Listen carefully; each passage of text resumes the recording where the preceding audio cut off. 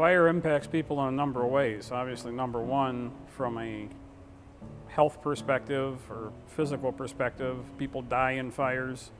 People are gravely injured in fires and take a long amount of time to recover, either from burns, they suffer from actual contact with the fire, or from inhalation of the smoke and the toxic gases that are created when something burns.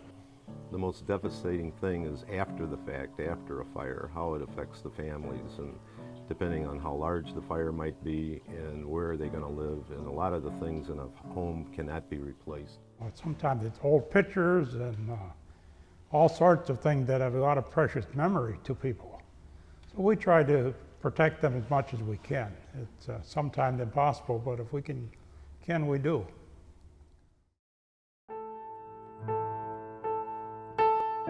The year 1871 was the driest year that Lansing ever had. On Sunday, October 8th at 2 p.m., a spark from a locomotive on the Panhandle Railroad caused the marsh to catch fire at the south end, east of the Panhandle Railroad, and with a strong south wind, it burned the entire marsh. My father was conducting a meeting in the Little Lansing Church when the fire was reported. He at once dismissed the meeting, and the farmers all rushed home to plow fire breaks around their homes. They plowed all afternoon and far into the night to head off that tremendous swamp fire. The marsh burned for about 6 days and cleaned up everything east of the Panhandle Railroad, a territory about 3 miles wide and 6 miles long.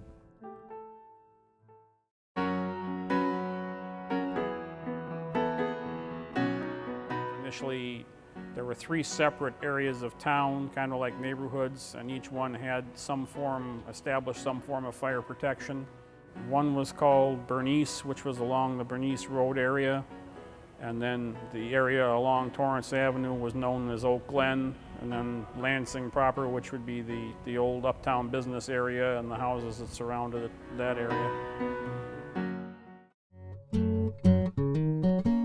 It was sodium acid at Winterhoff and the bond store, and it was on a cart for about 10 people to pull it down there.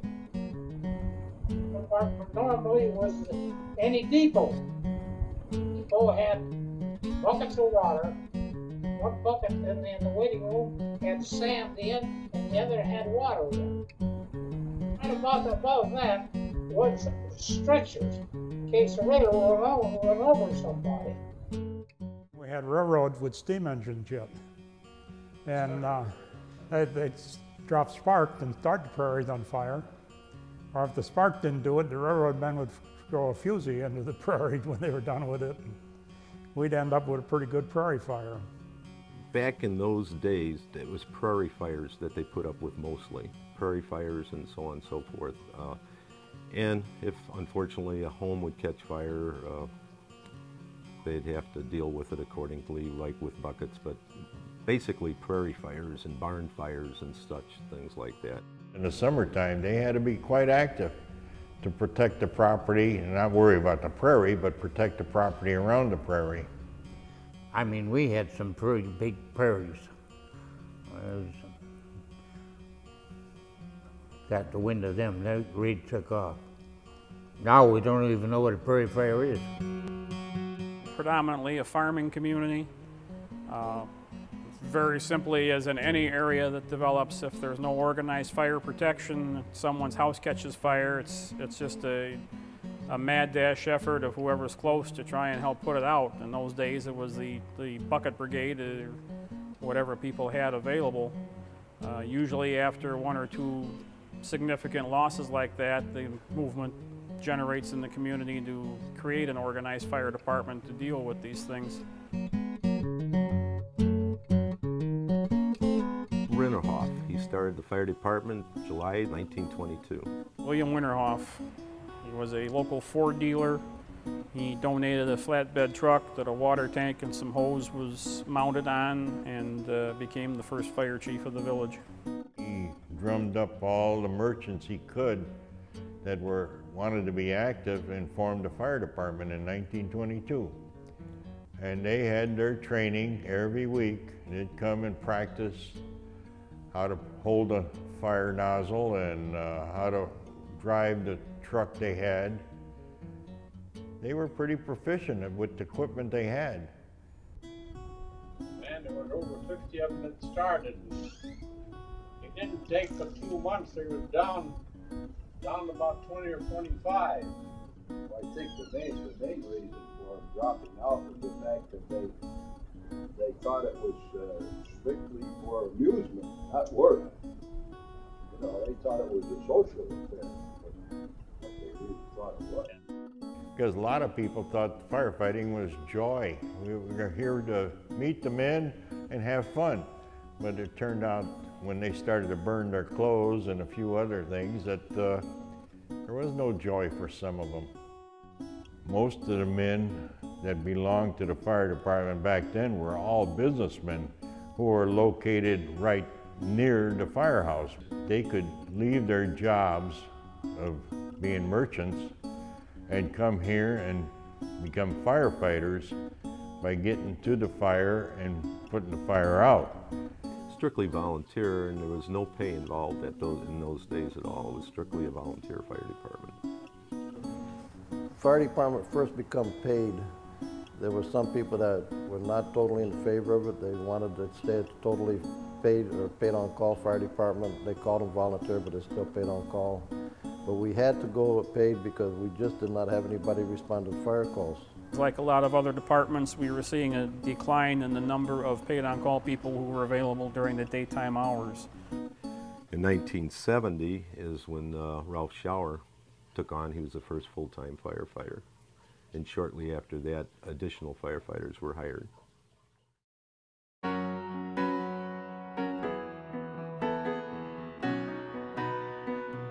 The original fire station was located where the old police station is now at 3404 Lake Street. What is currently the fire station was not the original one. There was a one-bay area on the west side of the building, and when the fire department grew, the part was built on the east side of that building, which is there now, which is Fire Station 1. When I come on, it was Station 1 and Station 2, and they both operated together. Station 3 mainly was for the people on the south side of town that divided us by the railroad tracks. It enabled us to answer fire calls, you know, if we had a train and was blocked before, we was able to now get on that side of town. Station 4 was mainly built for the industrial area and the landings. In the days when the fire department first started, there wasn't any such thing as protective clothing. People fought it in their street clothes. Basically, they fought fires in blue jeans and t-shirts and so on. And as time moved on, they were wearing the old rubber coats and rubber boots and helmets and stuff like that. It progressed into that. Slowly it evolved to what was the long-standing tradition, which was a long rubber coat and pull-up rubber boots, which was primarily designed to keep the water off of the firefighter. It had no real value in protecting him against heat radiated from the fire. You sort of took a breath and you dove in and you did what you could and you get out, and then we went into the Chemox, which was a antiquated piece of mining equipment actually with a canister. We had what they call a Chemox mask that you had to breathe into, self-breathing mask, which is not very beneficial. When I first started the fire department, we had very few SCBAs. Nowadays with the plastics and the chemicals that are in your house, in the building, it's so much more important, and it's great that we have these advanced breathing apparatus. One of the biggest advantages I've seen is not so much in fire but rescue work. When I first started back in the 70s, we had crowbars and hand-operated hydraulic tools. And we were one of the first ones in the state of Illinois to come out with the Jaws of Life, which is a major advancement. Where it used to take us a half hour to hour to get a car door open and get people out, we could do now in just a couple minutes' time. It's a hydraulic rescue tool that is capable of exerting 10,000 pounds of force to spread, for example, metal apart on a car where someone's trapped. Our first unit came to us in 1972 through the Lansing Lions. It was donated. At the time, we had one and the city of Chicago had one, and they were the only two in Cook County. The IC tracks had an accident, and Chicago Fire Department lost their only jaws, whether it be a hydraulic problem or whatever. And we heard about it, and so we sent a crew to Chicago. In fact, our firefighters are the ones that got the engineer out and many of the people out of that IC track wreck. And many more extrications that it's been used on. It saved a lot of lives. In the very beginnings of the fire department, if the emergency number was dialed, it rang into what was then the small telephone office in town, and the operator on duty would call the firefighters literally individually by phone. One of our sirens was on top of Indian Avenue School. So occasionally, if we had a fire while within Sunday morning church service, the preacher would stop preaching and they'd look at me when the siren blew, and I'd have to barrel out the back and head for the station. When I came on, it started off with the sirens, and after the sirens, that pretty much wasn't reliable. Before, when it was just a siren, you'd come here, you still didn't know where you were going. You knew you were going someplace because the siren was blowing, but you had no idea. So then you had to get the rig ready to go and then find out where you were going. You had no pre-warning. You didn't know if it was a grass fire, house fire, or what it was. They came out, we were on the phone system. Person would call in a fire to the police department. They'd activate, say, 50 phones all at the same time. They'd give us the address, location, the type of fire that we were going to. If it was a grass fire, or for a house fire, or garage fire, or vehicle fire, you had a heads up on what was ahead of you, and it helped tremendously. And that went on until 1978 when we converted to the radio paging system that we use nowadays. So as you can see, as time went on, we went from the siren on top of this building to the telephone system, to the radio system, and now it's the pager system, which is directed by the police department radio system.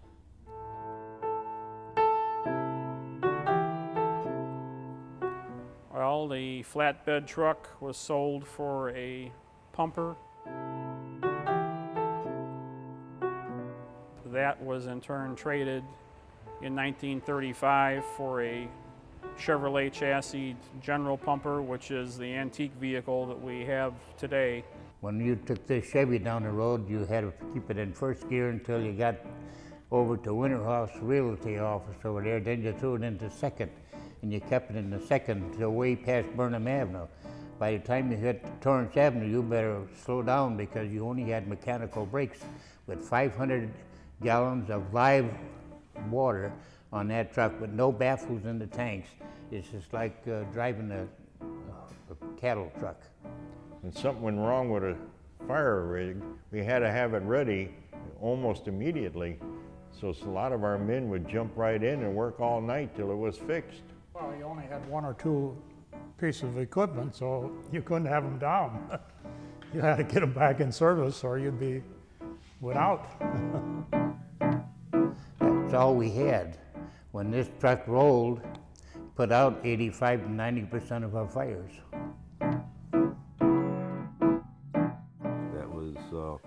Traded in sometime in '62, was traded in, and we got that rig back. The association purchased the rig back, and all the firefighters worked on it and got it back in the condition where we use it basically for parades and for public education, giving children rides on it and stuff, but it stands tall. Following that, in 1947 was another American LaFrance 1,000-gallon-a-minute pumper. In '54, another American LaFrance. In 1958, a American Fire Apparatus 750-gallon-a-minute pumper. In 1962 was the first pumper we had that had an aerial ladder attached to it. That was a 75-foot aerial. Our first diesel-powered pumper, that was a Mack. And then in 1973 and '75, additional pumpers followed.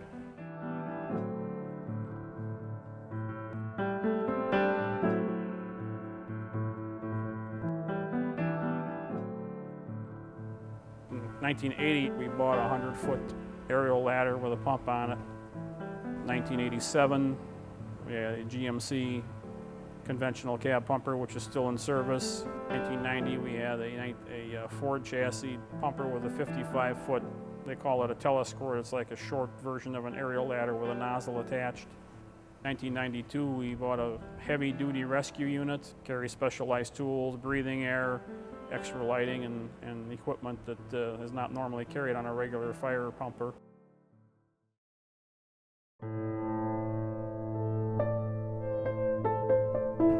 So we've had some major fires over the years.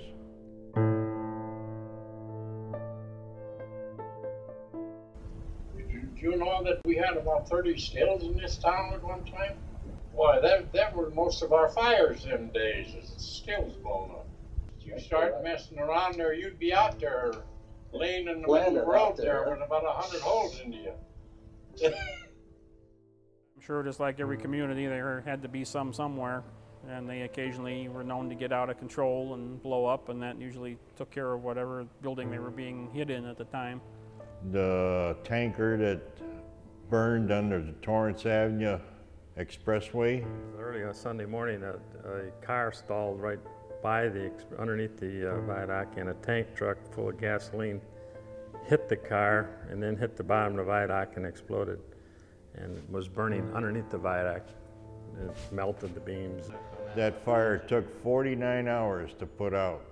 The fire was so hot that the big 3-foot beams that hold it up were like figure S's. They were scorched that bad. Also about that same period of time was when we had the plane crash involving Tony Lima, the professional golfer who crashed into the lake at the country club. Tire Town in 1989 was a major fire for us. The tire place on Bernice Road, Tire Town, that one took quite a while to put out.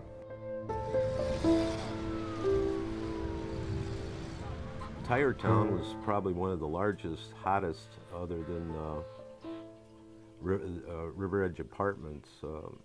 But Tire Town was a hot fire. It looked like a tornado. They had some combustibles in there, a tank. A spark from the welding torch went over, hit it, ignited it. He tried to fight the fire himself, like some people try to do, rather than just get out. And it had a real big head start on us. And of course, then when that barrel went off, it set the whole shop on fire. And with a lot of tires in there and different types of chemicals and so on and so forth, it was quite an ordeal. I was told that we drained Luna Lake down 1/3. That was our main water source, was the lake there that we drafted off of. At that time, I believe we had like 15 to 18 fire departments respond, and we fought the fire all night long. But we did cut it off. We saved part of that building, but we had a lot of explosions, and so that was probably one of the largest ones that I've been involved in.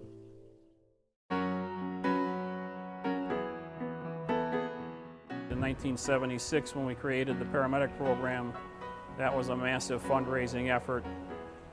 We started out with a goal of $80,000 and raised over $100,000 to put the people through the necessary training, buy the ambulances and all the equipment required to become a paramedic level agency. We went door to door, asked people to donate at least $7 to help us get started. We had dances, many other different benefits, boot drives, a lot of different activities to get the paramedic program started. We have 4 ambulances. They could be used simultaneously because people get sick at unknown times. And it's not rare either that they're not all used at the same time. You commit a substantial amount of people and resources to doing it, but it's also one of the most respected areas for a fire department to take part in because you're dealing one-on-one with people. I would have to say 80% of our work is EMS. But then we can never let our guard down for fire suppression or any other emergencies that we might have. We've taken on a number of other responsibilities, emergency medical being one of them, and any town that does their own emergency medical operation usually runs 3 medical calls to any fire-related response. Obviously, we've been involved in rescue as far as accidents on the expressway or in town where people were trapped in cars for years. When we had the big floods, we were pumping out people's basements and helping people get out of homes. Anytime there's a tornado, naturally we search for people and help people rebuild to get back into proper living conditions and finding places to live. And if necessary, we can call our neighboring towns to send men to help us. Back when I started in the 70s, we were pretty much alone.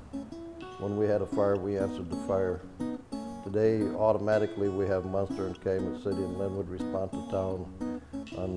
Just like the recent fire we had at Edgewood, we had, I think, 11 or 12 fire departments responding on mutual aid calls.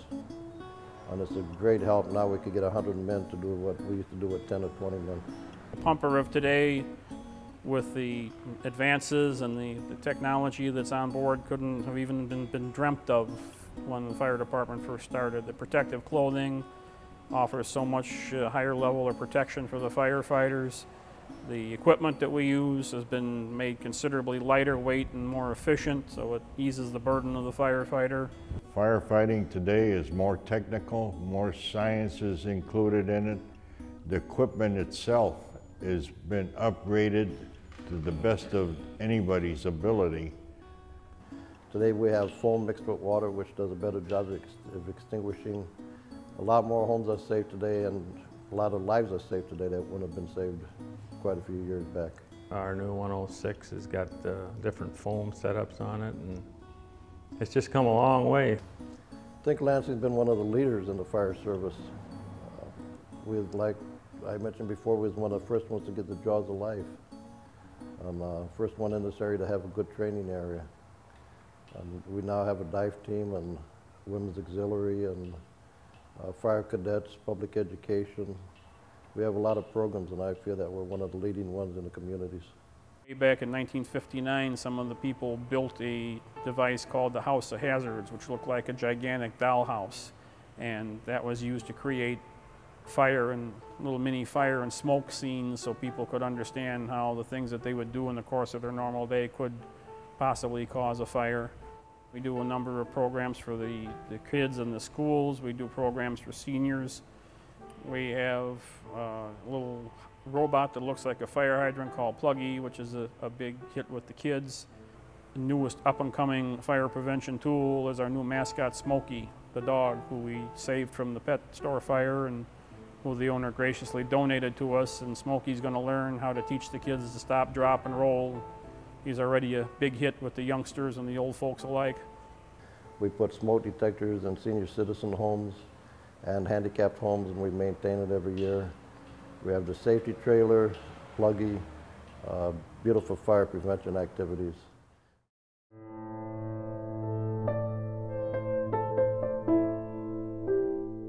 Lansing was very successful in the MDA drive. They collected the most money in the state of Illinois, I believe once or twice in a row. Fundraising we've been doing lately has either been for charitable causes like muscular dystrophy or for the widows and orphans of 9/11. We raised a significant amount of money between ourselves and the police department, and was presented out there and to help the families of lost firefighters and police officers on 9/11.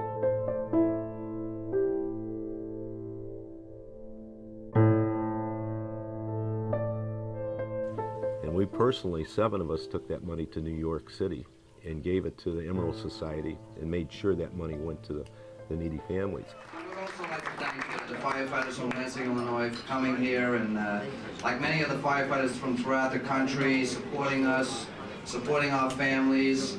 I've done a lot of work with the families, and I know they appreciate everything that's come in from all around this nation. And God bless them, and God bless America. Thank you. Our big fundraising project right now is we want to create a memorial in town that will recognize all of the former firefighters who passed away. We're fortunate we've never actually lost one in the line of duty, but there's many gentlemen who gave years and years of their time to this department who have passed on, and we want to see that they are recognized as well, and that's what we're working on raising funds for now.